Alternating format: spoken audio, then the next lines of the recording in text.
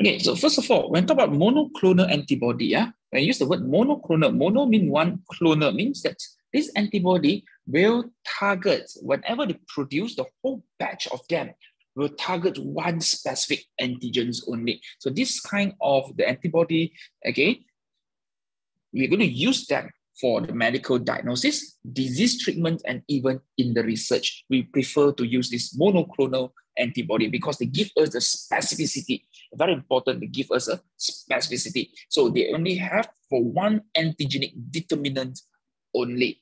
Okay, so because we want to use it for diagnosis, disease treatment, and research means that we want to produce a large scale of this monoclonal antibody, or in short, we say the MAB, monoclonal antibodies.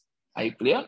So in this case, okay, how we can produce a large scale? When a large scale means that we want the cells can continue to multiply. When they multiply from one cell to two cell, two to four, four to eight, and continue, we have a large number of the cells that produce the antibody for us.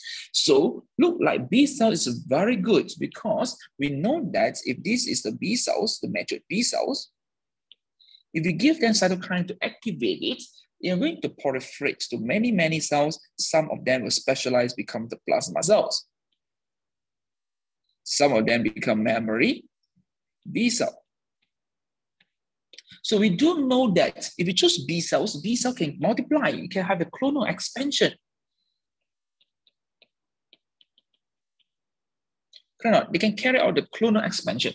But the problem here is B cells itself cannot produce antibody. They only can divide and divide and divide because they are not so specialized yet.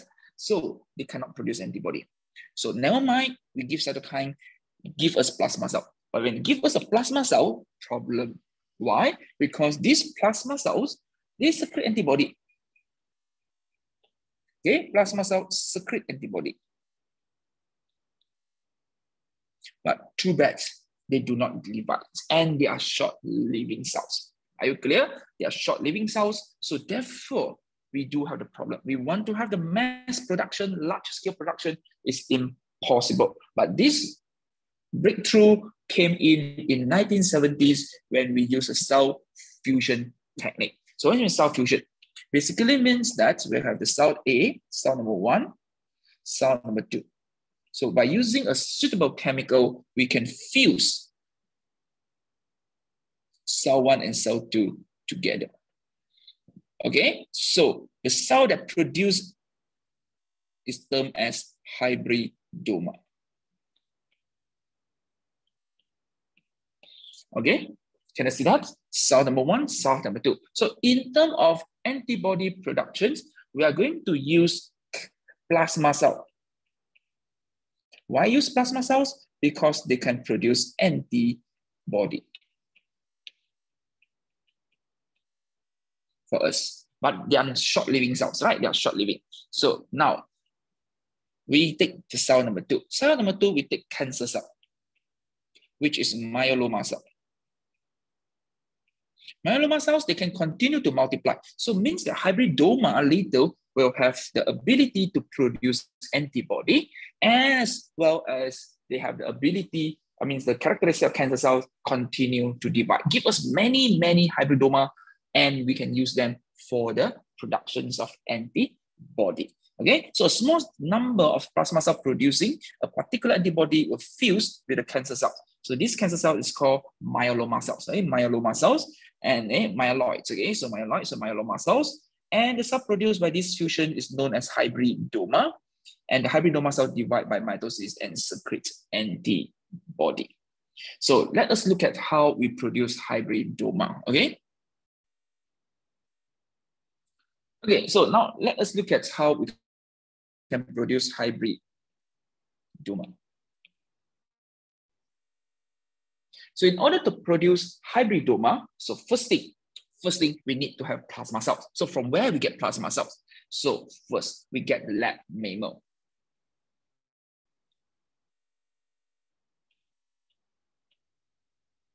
So this lab mammal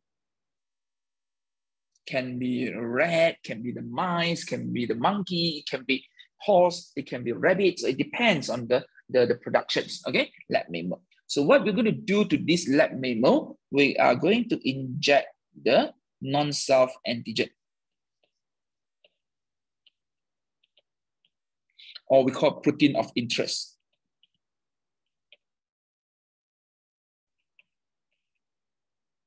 Let's say, okay, we want to, just now we said that we can use the monoclonal antibody we can use antibody to neutralize the toxin, cannot, right? We can use the antibody to neutralize the toxin. But what is the problem? What is the main problem here is, if you want to use a monoclonal antibody to, you want to use the antibody to neutralize the toxin, you need to produce it in the large, okay? You cannot wait for our own body to actually, how to say that? You cannot wait our own body to produce sufficient antibody. The time taken, I mean, by the time you have the antibody, you die already. Can you see that? Are you clear? So now we inject this non-self antigen, let's say, for example, the venom of the snake. Okay, you are bitten by the snake, you have this antitoxin. Okay, so what happened here is this lab mammal definitely will develop the immune response. Are you clear? They develop immune response.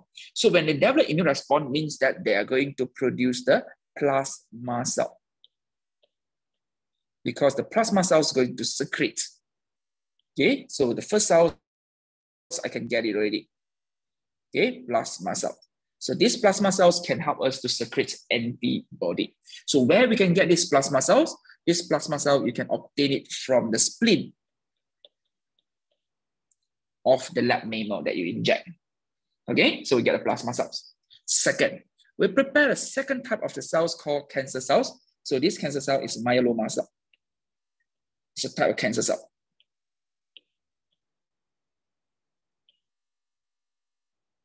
So we let these two cells actually fuse together now. So in order to let them fuse together, we can use a chemical called fuse agent. Okay, we use the chemical called fuse agent. It's a chemical that fuses two cells together, or we can use, this fuse agent, one of the fuse agent is polyethylene glycol, PEG. Polyethylene glycol is a chemical that we can fuse both cells together to form hybridoma.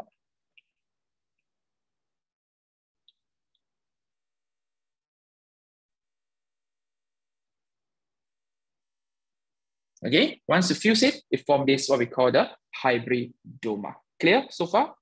Okay, so very simple. We have lab mammal. Now, lab mammal, because we inject the non-self antigens, they have the immune response to target this non-self antigen, so we get the plasma. So these plasma cells, we get it from the spleen. We have to slaughter the animal. Basically, we have to slaughter them, and then in ethical way, we get the spleen out. Then we isolate the plasma cells. Then we use the fuse agents, fuse it with the myeloma cells, so we form hybridoma.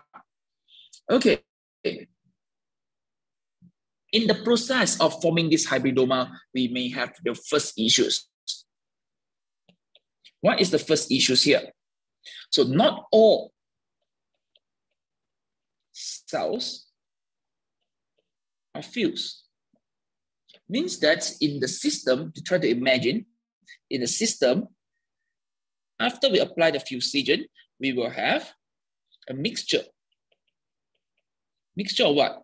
Mixture of number one, you have the plasma cell, unfused plasma cell. We have unfused myeloma cell,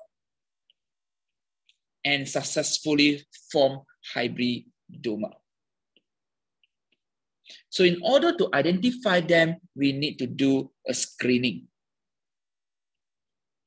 Now, why we need to do a screening? Because I do not want to spend my nutrient.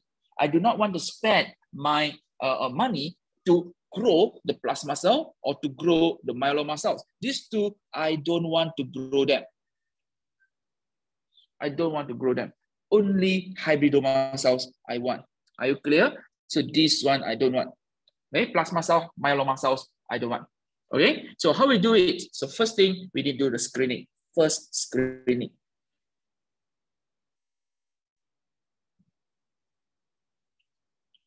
So first screening, we are going to use what we call the HAT medium. Okay. Tackle the first issues. HAT medium. So now, when we choose the cells, Okay, so the principle is very simple. Number one, according to this mixture, we have plasma cell. Plasma cells, they can metabolize HAT medium. So therefore, they survive if we grow them in the HAT medium. Okay? Number two, myeloma cell. Myeloma cell, we purposely kick out the gene so that they cannot metabolize. We knock out the gene so that they cannot metabolize HAT. So if we grow these myeloma cells in the HAT medium, they will die. Okay? Now, number three, hybridoma cell. Because hybridoma cell form because the fusions of plasma cell and myeloma cell. So means that they have the ability to metabolize HAT. So means that my myeloma cells again will survive in the HAT medium. So in this case, first we kick out the myeloma cell because it died. Okay, so no more myeloma cell in the HAT medium. How about plasma cells? Plasma cells, don't worry, because they are short-living cells. They have a short-living cells. So just let them be for a few days. After that, they will die already. So it means that only hybridoma remain. So only hybridoma survive and remain in the mixture. Now, are you clear? So this is a first screening. First screening, basically, we remove those plasma cells and myeloma cells by using this HAT medium. But, the big but here. Why? Because even though these hybridoma cells already, we select, confirm hybridoma cells already, we have the problem whether these hybridoma cells produce the antibody, their monoclonal antibody or not, whether they produce the antibody that's suitable for us to use or not. So therefore, we need to do the second screening. So these hybridoma cells, once we select already, these hybridoma cells, we're going for the second screening. So in the first screening, what is the purpose? First screening, right now, for first screening,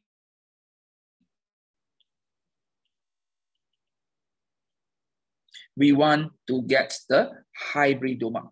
Get rid of other cells, we want hybridoma only. We don't want the plasma cells. We don't want the myeloma cell. So that's why that is the way the purpose of carry out first screening. So second screening is more detailed. Second screening, we want to actually to obtain the hybridoma cells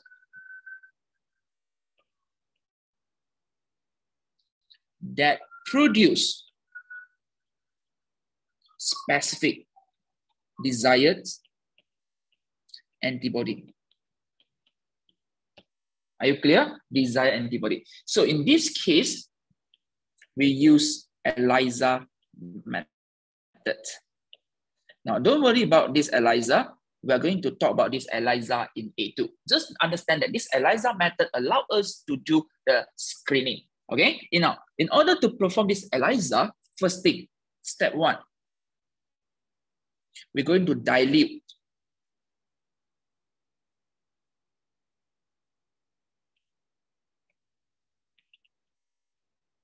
the hybridoma suspension.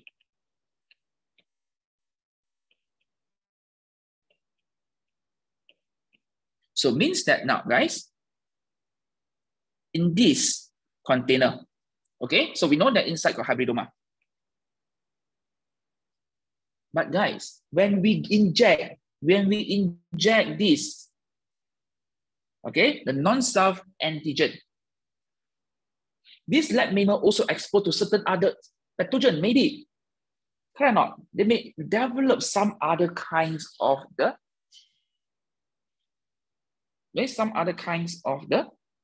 plasma cells. So means that you may have the hybridoma different. You may have the red one, you may have the green one, you may have the purple, you may have the orange, okay, few orange, purple, okay, green, red. So it's a mixture. So as long as they are mixture like this, it's no longer called, in this case, they cannot produce monoclonal antibody. Understand? When they are mixture like this, they cannot produce monoclonal antibody. Definitely they cannot. So what we're going to do, we dilute them first. How dilute?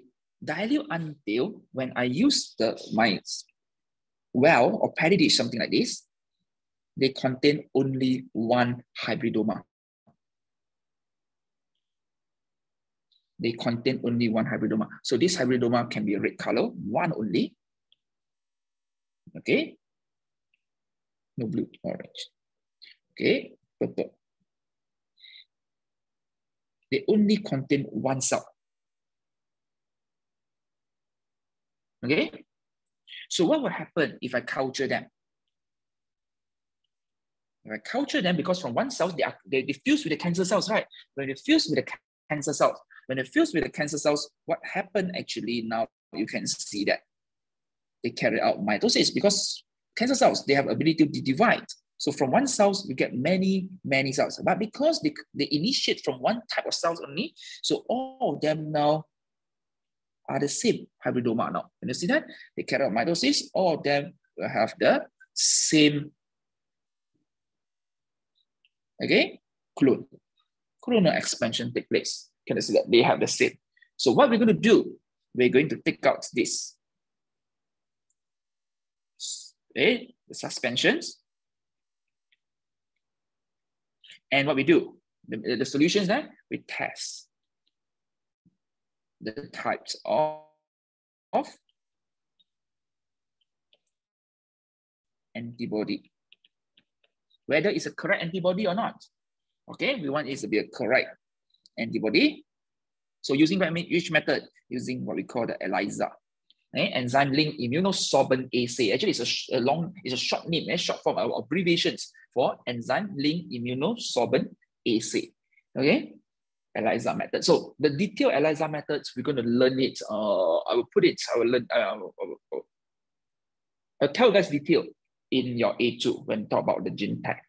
Okay, so let's say the first one is the correct one, second one wrong, third one wrong, the fourth one also wrong. So means that these three of them, we discard.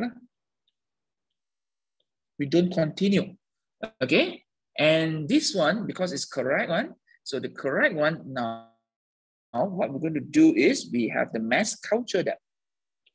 Since we know they are correct, right? So what we're going to do, we're going to have the massive or mass culture. So when the mass culture, we change it to a big flask.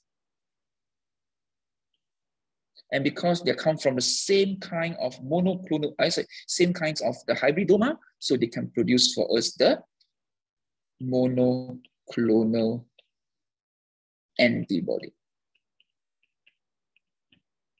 Okay, can be produced. Are you guys clear so far? Okay, so hybridoma technology, okay, is a method to produce large number identical antibodies. So they are known as monoclonal antibody. So to start this, okay, to start this process, we need to actually inject the laboratory mammal with the, okay, with this what we call the antigen, so non-self antigen. So for example, the venom. But again, guys, the venom may be how we do this? We don't inject venom because if the venoms can kill us, okay, the snake venom, it can kill the lab mammal also. So most of the time, we get the harmless one. For example, this venom, this venom may be the shape like this. Okay, quaternary protein.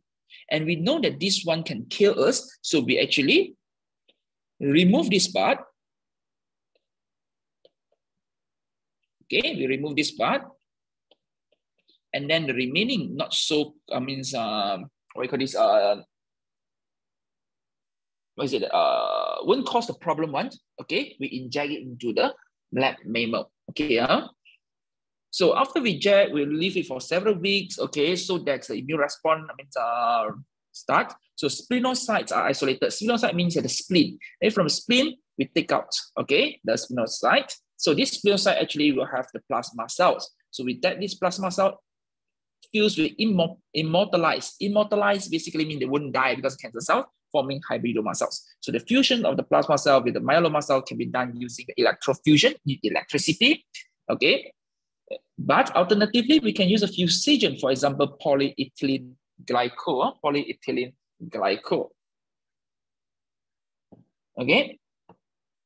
So the myeloma cells, we are select beforehand. We have to make sure that they are not secreting antibody by themselves. If no, then it's going to mess up everything. And they lack of this HGPRT gene. Now, this one is for information only. Don't worry about this, okay? No needs, okay? For information only, okay? Making them sensitive to HAT medium. So it means that they cannot metabolize. Just need to write that back, cannot metabolize HAT medium. So it means that they cannot survive. They are sensitive to, okay? So they cannot survive.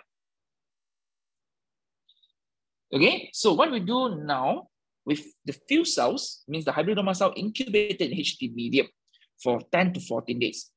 So because of this amino trains block the pathway that allowed for nucleotide synthesis, so therefore unfused myeloma cell will die because they cannot metabolize HT medium, they will die as they cannot produce nucleotides. Okay, they won't continue to do that. Removal of unfused myeloma cell is necessary because they are cancerous cells, you will outgrow the other cells. So means that you won't be able, you spend the money on to the wrong thing. Put it this way. Okay, so unfused plasma cells, they will die also because they have a short lifespan. Initially they survive, but after that they will die. Okay. So in this way, the only plasma myeloma hybrid, or we call hybridoma, can survive because the gene, the HGPRT gene, come from plasma cell is still functional. So they continue to produce the antibody, which is the property of plasma cells, and they're immortal in this case. Okay? They're immortal, okay? Because in property of the cancer cell. Okay, now next. So the incubated medium is then diluted into the multi-well plate. So means that we dilute such as ways that each well only contains one cell. So since the antibody in the well are produced by the same plasma cells, so therefore they will be directed toward the same epitope, so marking at the same site only. So the next stage is a rapid primary screening process, which identifies and selects only those hybridoma that produce antibody that of appropriate specificity. So the first screening technique used is called ELISA. Okay, so the hybridoma culture supernatant, the solution just now.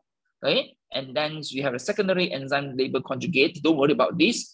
Okay, because we're going to learn this one in A2. Okay, and the formation of the color product initiate the positive hybridoma. So it means that if ELISA give a color change, if there is a positive color change, we know that they produce correct antibody, the hybridoma. So the hybridoma that produce the desired antibody can be clones to produce many identical daughter clones, and then we can supply them the medium, the culture medium, so that they continue to survive. Okay, so initially we grow them in the multi-well plates, very small, but after that we change the tissue culture flask, basically larger place for them to grow, and then we should maintain their well-being so that provide them sufficient cells to cryopreservation. It means that we can store them for the future use, or we can use a supernatant for the subsequent investigation. So the culture supernatants can give us 1 to 60 microgram per ml of the monoclonal antibody. Okay, so with this, I've done for the monoclonal antibody. So the next part we're going to talk about, okay, since we produce a monoclonal antibody, how we use them, okay?